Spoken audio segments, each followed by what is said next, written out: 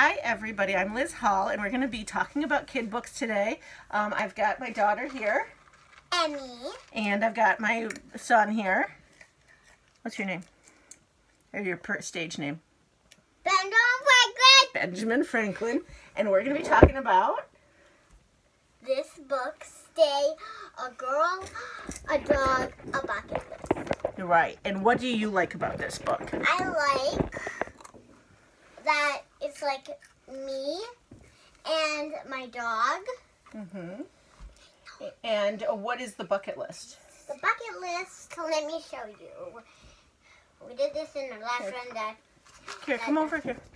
There's a big something like that. Yeah.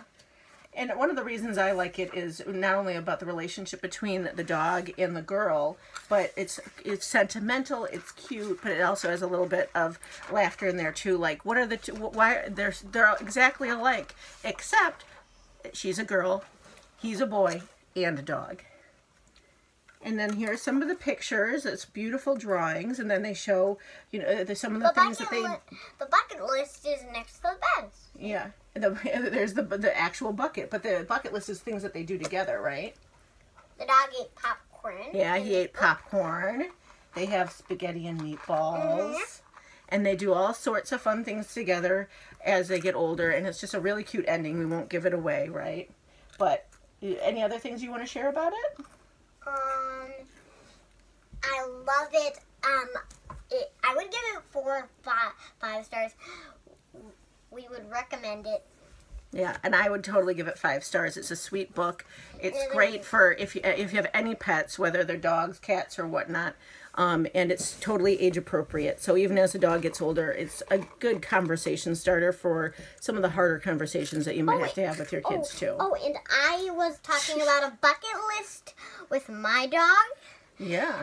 Yesterday at night or something, or in the morning or something. So, anyway. Yeah.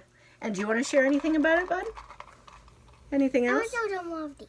Oh, you're going to show them your cereal. Okay. Well, that was Stay by Klise, a girl, a dog, and a bucket list. And should we say bye? Yeah.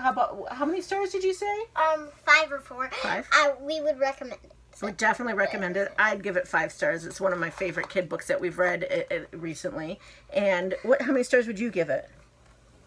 1. What? No, that's not good. You like the book, don't you? You want a bucket list? Well, this boy's just silly. We would totally recommend it. Thanks for watching.